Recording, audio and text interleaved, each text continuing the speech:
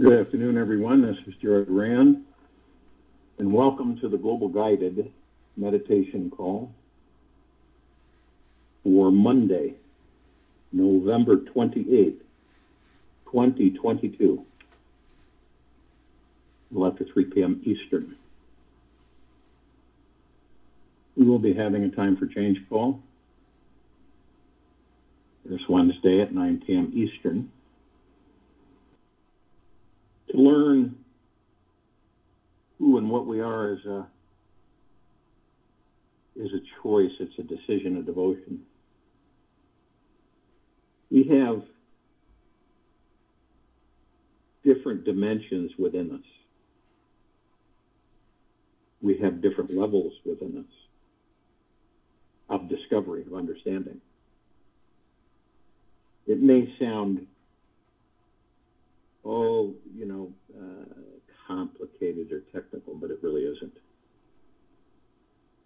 When we embrace within, this is part of our journey.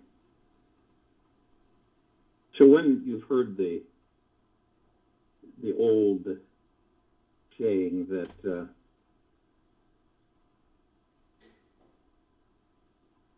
God took 6 days to make heaven and earth, and on the seventh day he rested. This is very confusing for many because they take it literally. It really means that the God within us worked through the 6 chakras, and the 7th chakra rested. And with the 7th, we disappear as part of duality. All polarities disappear and all distinctions disappear. Night is no longer night. Day is no longer day. Summer is no longer summer. And winter is no longer winter. Matter is no longer matter. Mind is no longer mind. We have gone beyond, is what this means. This is the transcendental space that has been referred to by many, Buddha, Maitreya, Lao Tzu, Nirvana.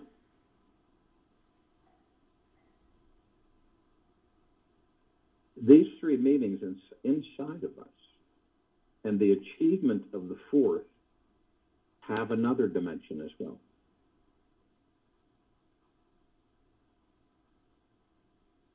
When we identify 4 states, sleep, dream, waking, Turiya. Turiya means the 4th, the beyond, the metta. These 7 chakras and the work through them have a correspondence with these four states as well. The first meeting, the Muladhara and the Vadasana, is like sleep. The meeting happens, but you cannot be very aware of it. You will enjoy it. You will feel great freshness arising in you. You will feel great rest, as if you have slept deeply, but you will not be able to see it exactly. It is very dark. The man and woman have met inside you, but they have met in the unconscious. The meeting was not in the daylight. It was in the dark night. The result will be felt. The consequence will be felt. You will suddenly feel a new energy in you, a new radiance, a new glow. You will have an aura. Even others may start feeling that you have a certain quality of presence, a vibe. But you will not be exactly alert to what is happening. So the first meeting is like sleep. The second meeting, this is all within us. The second meeting is like dreaming. When the Manipura and the Anahata meet. Your meeting with the inner woman is as if you have met in a dream. And you can remember a little bit of it. Just as in the morning, you can remember the dream that you had last night. A little bit here and a little bit there. A few glimpses. Maybe you had last night of the dream. Maybe something has been forgotten. Maybe the whole is not remembered, but still you can remember. The second meeting is like dreaming. You will become more aware of it. You will start feeling that something is happening. You will start feeling that you are changing, that a transformation is on the way, that you are no longer the old person. And with the second, you will start becoming aware that your interest in the outer woman is lessening, or your interest in the outer man is not as infatuating as it used to be. With the first, there will also be a change, but you will not be aware of it. With the first, you may start thinking that you are no longer interested in your woman, but you will not be able to understand that you are not interested in any woman at all. You may think that you are bored with your woman, and you will be happier with some other woman. A change will be good. A different climate will be good. A different quality woman will be good.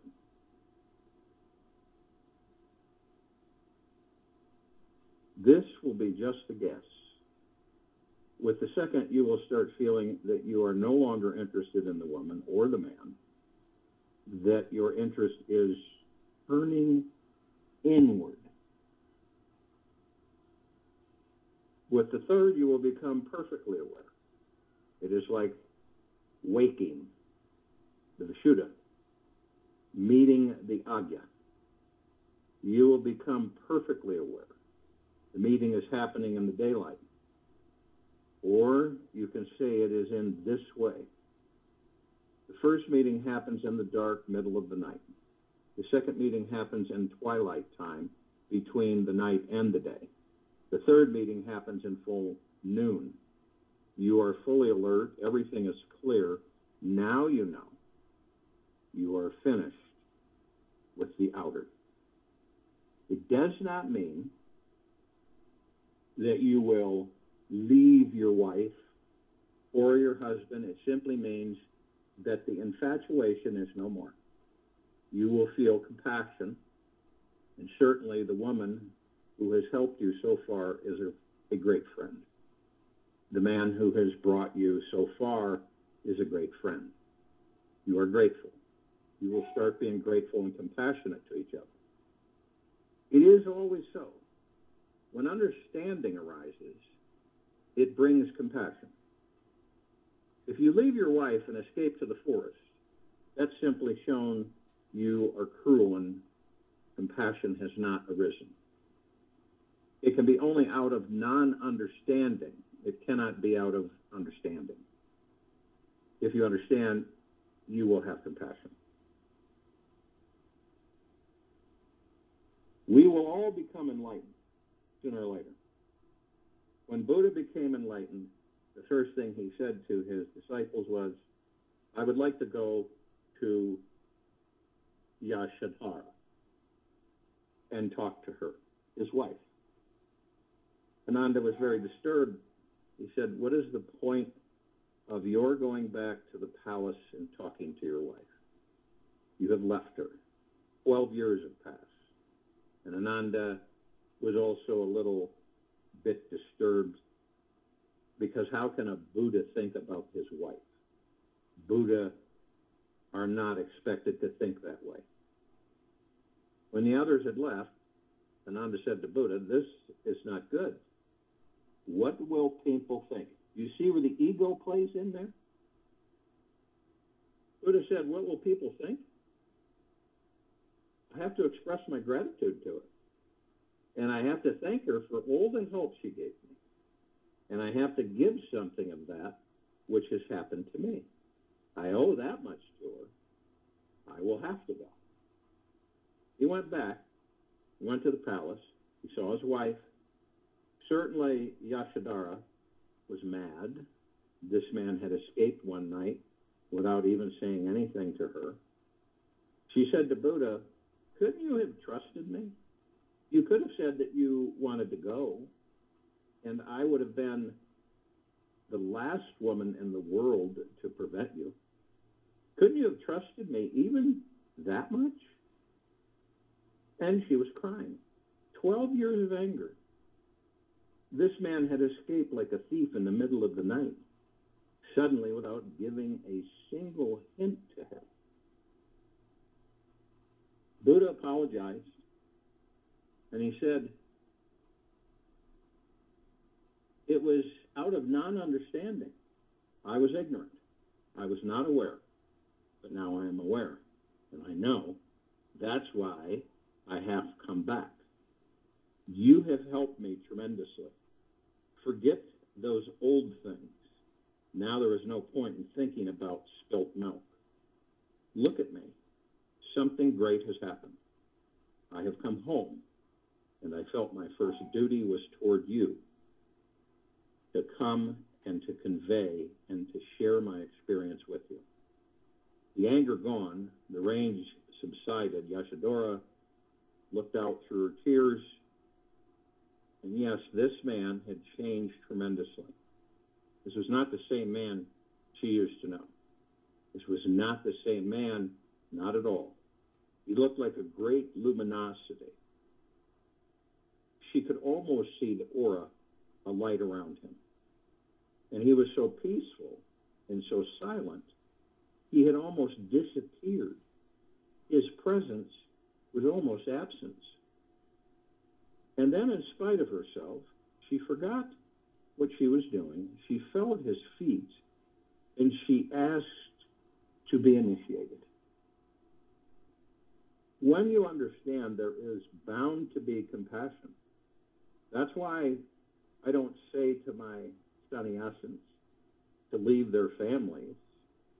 Be there. Rabindranath has written a poem about this incident.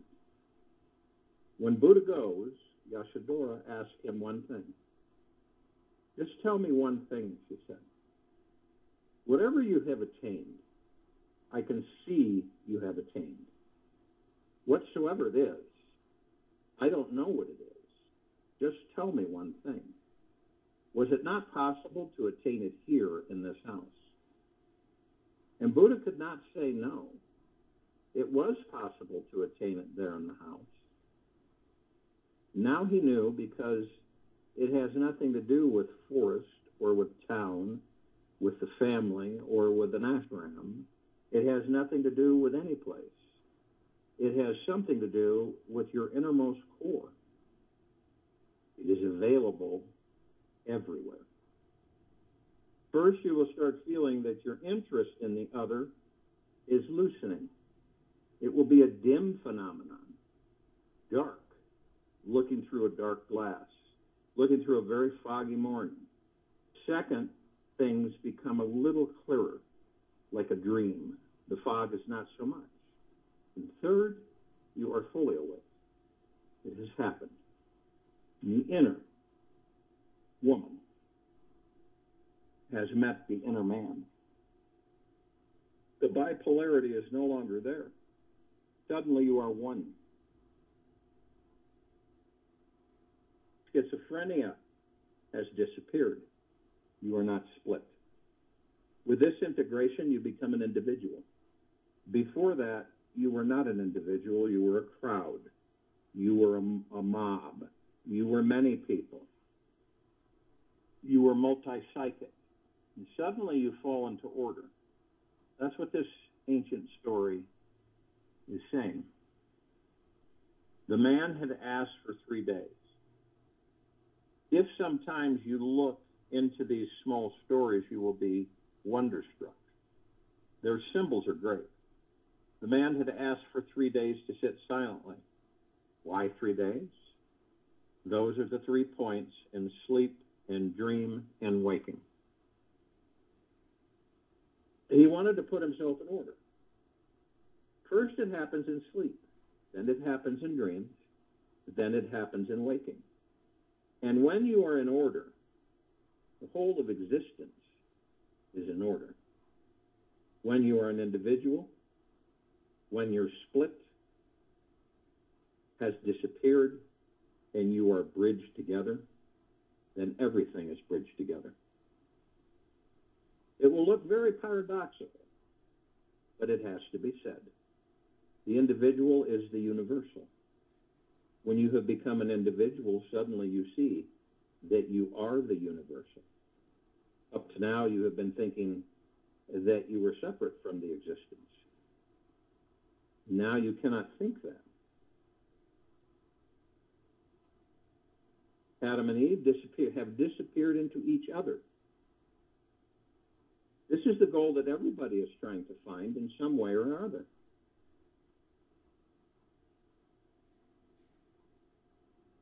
Tantra is the surest science for achieving it. This is the target. The Muladhara has to be relaxed. Only then can the energy move upward, inward, and inward and upward mean the same. Outward and downward mean the same. Energy can move inward or upward only when the Muladhara is relaxed. So the first thing is to relax the Muladhara. You are holding your sex center very tight. The society has made us very aware of the sex center. It has made us obsessed with it. We are holding it tight. We can simply watch. We are always holding our genital organs very tight. And if we are afraid that something will go amiss if we relax, our whole conditioning has to keep it upright. When you relax it, leave it to itself. Don't be afraid. Fear creates tension. Drop the fear. Sex is beautiful. It is not a sin. It is a virtue. Once you think in terms of its being a virtue, you will be able to relax. We talked about how to relax the Muladhara, and we talked about how to relax the Vadasana. It is the death center. Don't be afraid of death. There are the 2 fears. These are the 2 fears which have been dominating humanity. The fear of sex and the fear of death. Both fears are dangerous. They have not allowed us to grow. Drop both fears. The third chakra is the Manipura. It is loaded with negative emotions. That's what and why our stomach becomes disturbed when we are emotionally disturbed. The Manipura is affected immediately in all the languages of the world. We have expressions like, I cannot stomach it. It's literally true. Something or sometimes when you cannot stomach a certain thing, you start feeling nauseous. You would like to vomit. In fact, sometimes it happens. Psychological vomit sometimes has said something, and you cannot stomach it. And suddenly you feel nausea. You vomit. And after vomiting, you feel very relaxed.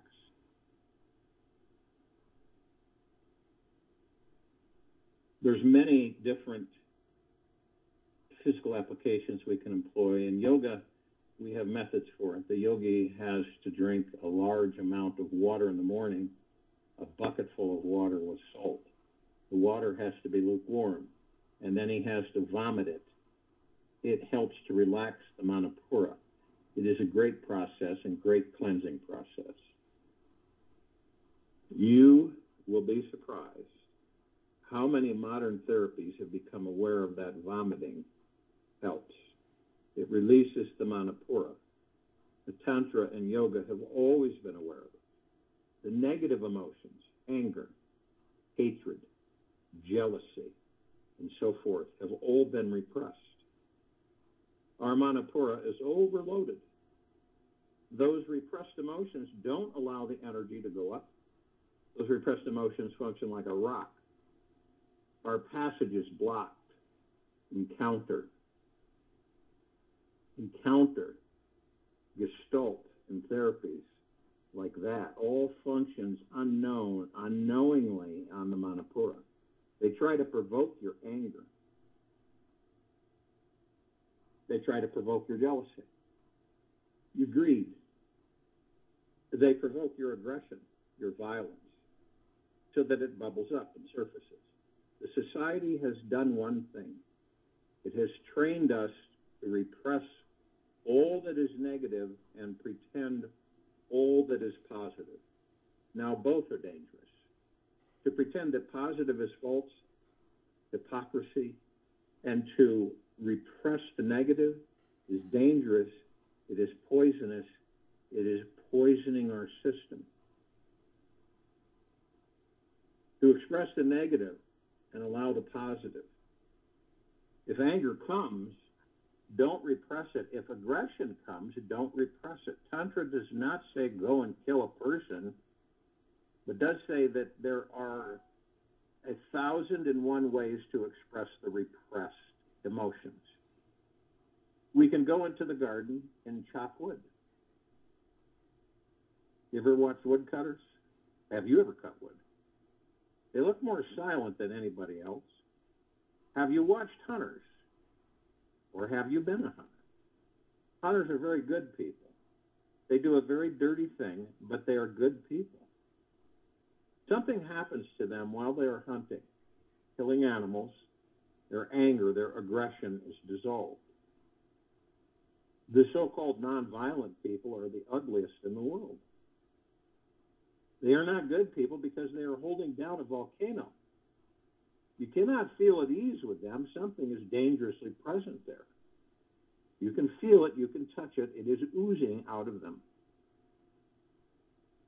You can just go into the forest and shout, scream, primal. Therapy is just scream therapy, tantra therapy, and encounter, and primal, and gestalt. All are of tremendous help in relaxing the Manipura. You ever felt like just screaming? Literally, have you ever been to the point in any situation where you just felt like screaming? Once the Manipura is relaxed, there arises a balance between the negative and the positive. And when the negative and positive are balanced, the passage is open, and the energy can move higher. The Manipura is male. If the Manipura is blocked, then energy cannot go upward. It has to be relaxed. Anything that can be of help has to be used, because man has been so damaged that all sources of help should be made available. Now, we may not even be able to understand why I am making available all the methods, the yoga, the tantra, the Tao, the Sufi, the Jaina, the Buddhist, the Hindu, the Gestalt, the psychodrama, encounter, primal therapy, polarity balancing, rolling, structural integration. Many people have never heard of these things being done in any place, anywhere. In the East at all. There is a reason for it. Man has been damaged so much that all sources should be tapped. Help should be taken from every source possible. Only then there is hope. Otherwise, man is doomed. We cannot keep this cycle. We must go within and understand who and what we are. and these different levels and the chakras, how important these energy centers are. You see how much that we have forgotten and why it is so imperative that we go within? It is a choice, obviously. The fourth chakra is the Anahata. Doubt is the problem with the fourth chakra. If you are doubting, if you're a doubting person, your fourth chakra will remain unopened. Trust opens it. So anything that creates doubt, it destroys your heart. The Anahata is the heart chakra. Logic chopping, argumentativeness, too much rationality, too much of Aristotle in you. Destroy the Anahata. Philosophy, skepticism, destroy the Anahata. If you want to open the Anahata, you will have to choose to be more trusting. Poetry is more helpful than philosophy, and intuition is more helpful than reasoning, and feeling is more helpful than thinking. So you will have to shift from doubt to trust, and only then does your Anahata open. Does your Anahata become capable of receiving the male energy from the Manipura? The Anahata is female. It closes with doubt. It becomes frigid with doubt. It becomes dry with doubt. It cannot receive the male energy. It opens with trust.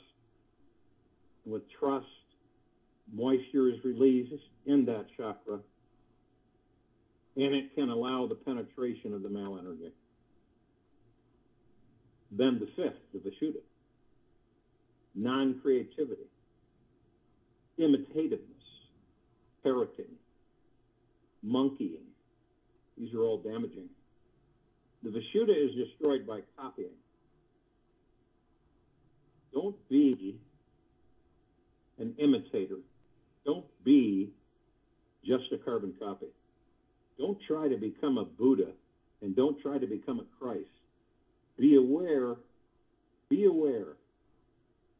of books like Thomas Kemp's book, Imitation of Christ. Beware. No imitation is going to help.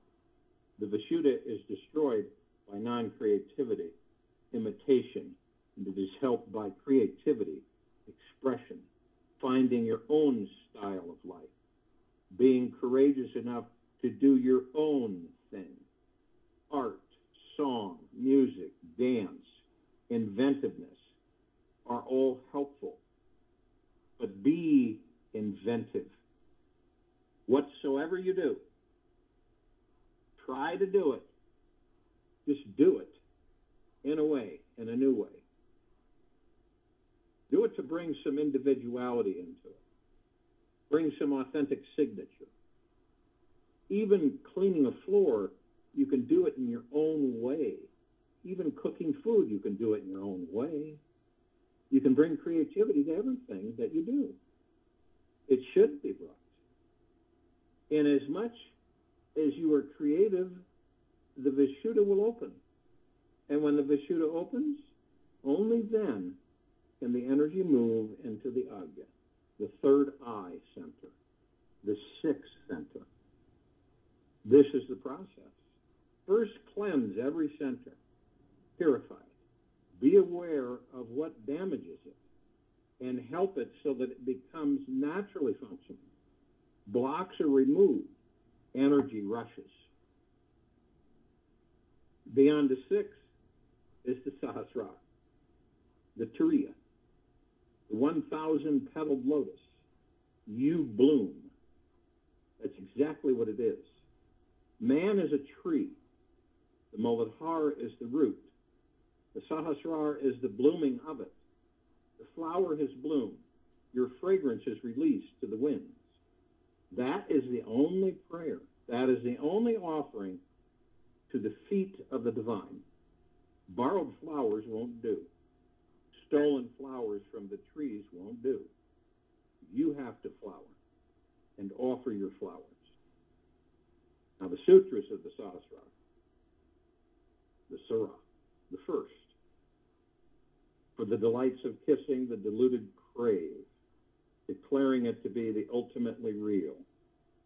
Like a man who leaves his house, standing at the door, asks a woman for reports of sensual delights. Knowing is symbolic. Symbolic of any meeting between yin and yang, between male and female, between Shiva and Shakti. Whether we are holding hands with a woman, this is a kissing, hands kissing each other. Or you are touching her lips with your lips, that is kissing. Or your genital organs together, that too is a kiss. So the kiss is symbolic in Tantra and all meetings of opposite polarities. Sometimes you can kiss just by being a woman. If your eyes meet and touch each other, there is a kiss. The meeting has happened. For the delights of kissing, the deluded crave, the people who are not alert at all to what they're doing go on hankering for missing the other man, the woman, the man. They are continuously hankering to meet the other, and the meeting never happens. The absurdity of it is this. We hanker and desire, and nothing but frustration comes into our hands. This is not the ultimately real meeting. The ultimately real meeting is that which happens in the Sahasrara. Once it has happened forever. That is real. The meeting that happens outside is unreal, momentary, temporal, just a delusion. It is like a man who leaves his house, standing at the door, asks a woman for reports of sensual delights. A beautiful smile. Sarah Haas says that holding the hand of a woman outside while the woman inside is waiting to be yours and forever yours is just like a man who leaves his house, standing at the door, asks a woman for reports of sensual delights. First, leaves his house. You are leaving your house, your innermost core, in search of a woman outside, and the woman is within.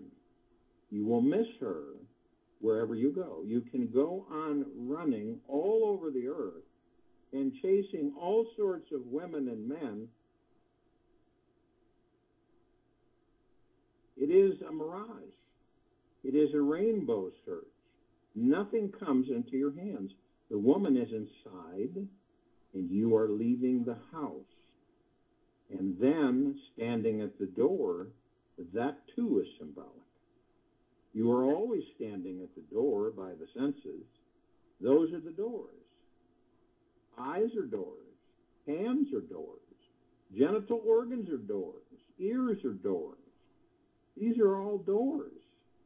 We are always standing at the door, looking through the eyes, hearing through the ears, trying to touch with the hands.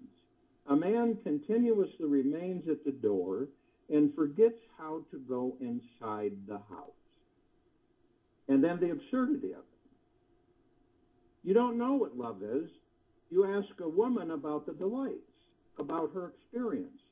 You think that by listening to her experience, you will become blissful. It is like taking the menu for the food.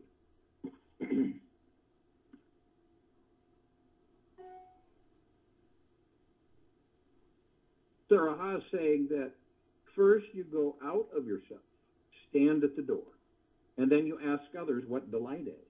what life is, what joy is, what God is. God is waiting all the time within you. He resides within us. And we are asking others. And do you think that by listening to them, you will come to any understanding at all? The stirring of biotic forces in the house of nothingness has given artificial rise to pleasures in so many ways. Such yogis from affliction faint, for they have fallen from celestial space, unveiled into vice. First, sex is not the ultimate in pleasure. It is just the beginning, the alpha, the ABC of it. It is not the omega. Sex is not the ultimately real. It is not the bliss supreme, but just an echo of it. The Sahasrara is far away. When our sex center feel a little happiness, it is just a faraway echo of the Sahasrara. The closer we come to the Sahasrara, the more happiness we feel.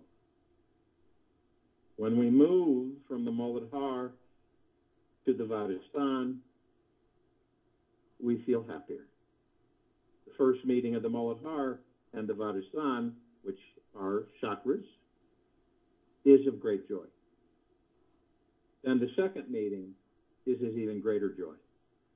Then the third meeting, you cannot believe that more joy can be possible.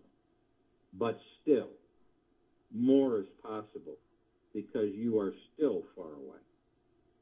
Not very far, but still at a distance from the Sahasrara.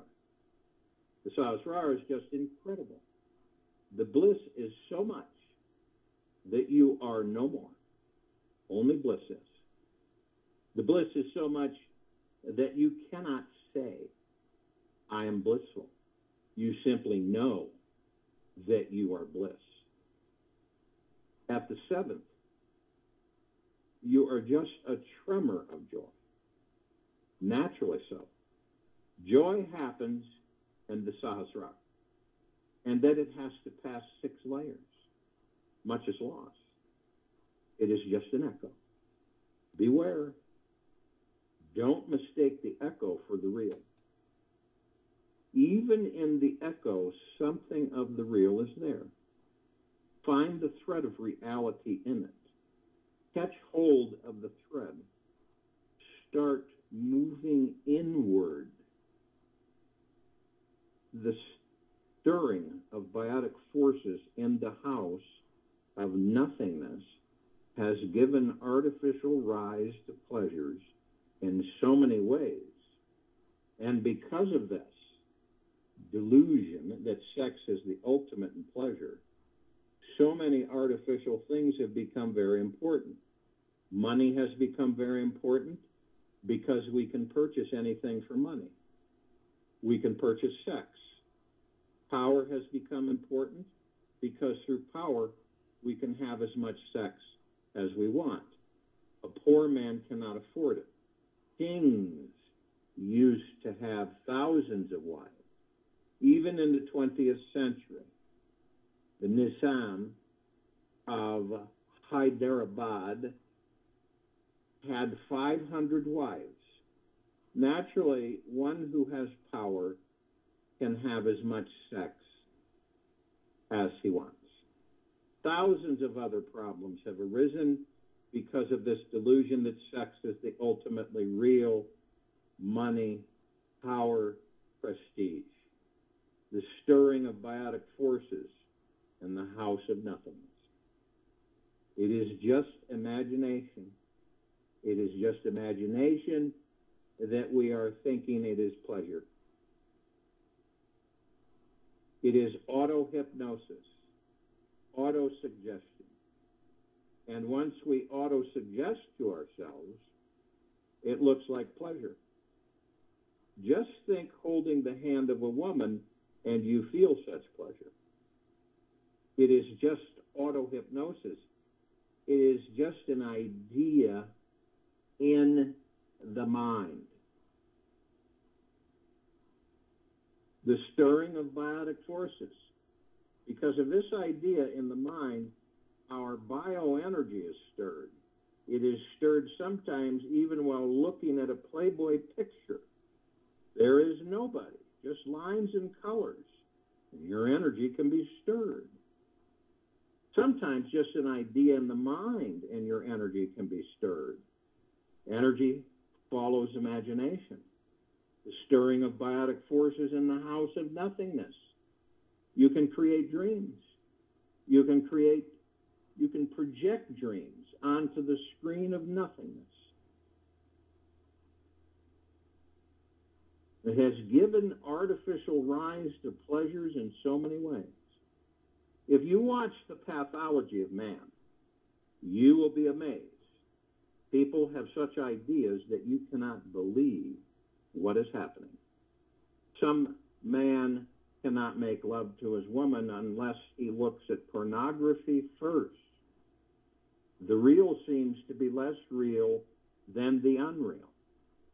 He becomes excited only through the unreal. Have you not seen it again and again and again in your own life, that the real seems to be less exciting than the unreal? Remember to change your consciousness from the imaginary to the real. Always listen to the real. Unless you are very, very, very alert, you will remain in the trap of the imaginary. The imaginary seems to be very satisfying for many reasons. It is under your control. You can have my nose as long as you want in your imagination. You can think whatsoever you want to think. Nobody can hinder it. Nobody can enter your imagination. You are utterly free. You can paint anyone as you want. You can imagine anyone. You can expect. You can make whatsoever you want of anyone. You are free. The ego feels very good. That's why when a master is dead, he finds more disciples than while he is alive. With a dead master, disciples are completely at ease. With a living master, they are in difficulty. Buddha never had as many disciples as he has now after 25 centuries. Jesus had only 12 disciples, now half of the earth. Just see the impact of the absent master. Now, Jesus is in your hands. You can do whatsoever you want to do with him. He is no longer alive. He cannot destroy your dreams and imaginations. If the so-called Christians had seen the real Jesus, their hearts would stop fluttering immediately. Why? Because they would not believe. They have imagined things. And Jesus is a real man. You could have found him in a pub, drinking with friends and gossiping. Now, this doesn't look like the only begotten Son of God. It looks very ordinary, doesn't it? Maybe he is just the carpenter, Joseph's son. But once Jesus is gone, he cannot interfere with your imagination. Then you can picture and paint and create images of him as you like. Far away, it is easier. The imagination has full power. The closer you come, the less and less power your imagination will have.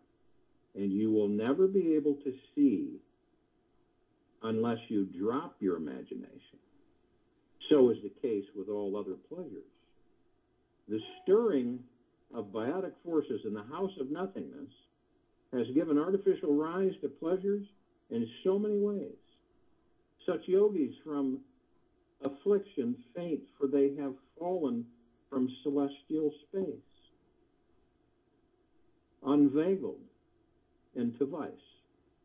If you imagine too much, you will lose your celestial space. Imagination is samsara. Imagination is your dream. If you dream too much, you will lose the celestial space. You will lose your divinity. You will not be a conscious being. Imagination will outweigh you. It will overburden you. You will be lost in its fantasy. You can hunt in your fantasy, and you can think that it is samadhi. There are people who faint, and then they think they are in samadhi. Buddha has called samadhis wrong samadhis. So too, Saraha says that it is a wrong samadhi. Imagining about God going on into your imagination, feeding your imagination, nurturing it more and more, fantasizing more and more, you will faint. You will lose all consciousness. You will have beautiful dreams of your own creation. You understand and you begin to realize that there's a lot of symbolism, words and comparisons that vibrate with us, which we have never really thought or really looked at because of all of the illusion of this material physical world. And this is all about going within and understand the inner workings of the gods that we are within these bodies. It's when one is to say, go within, it's meaningless to most, because they don't know where even to begin to go within. And all go within is take an about face from the outside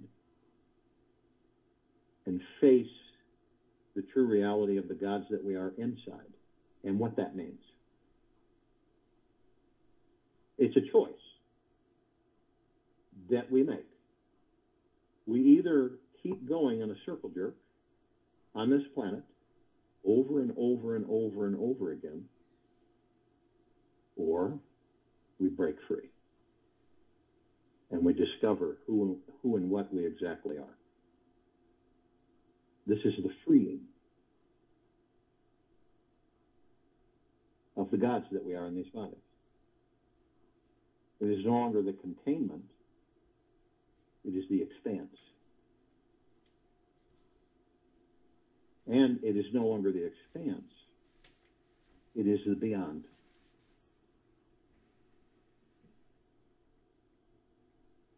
And it'll vibrate with you in this quiet time, in your heart mind. Don't try to understand it. Just let it in. I'll join you in the meditation, and I'll return to close us out.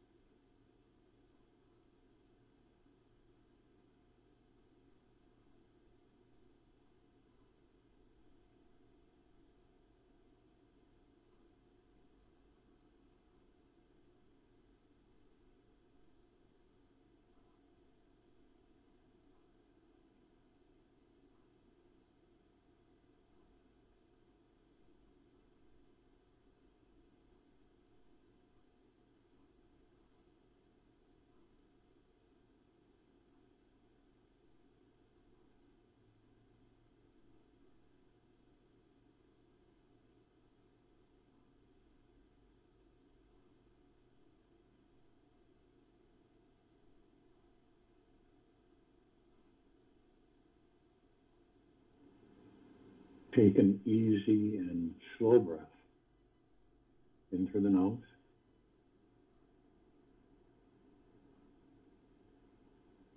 And an easy and slow breath out of the mouth. Remain still.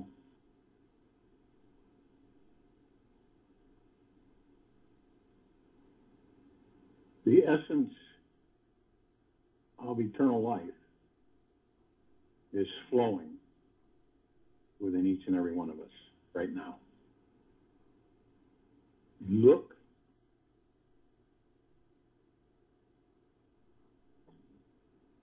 Where does it come from?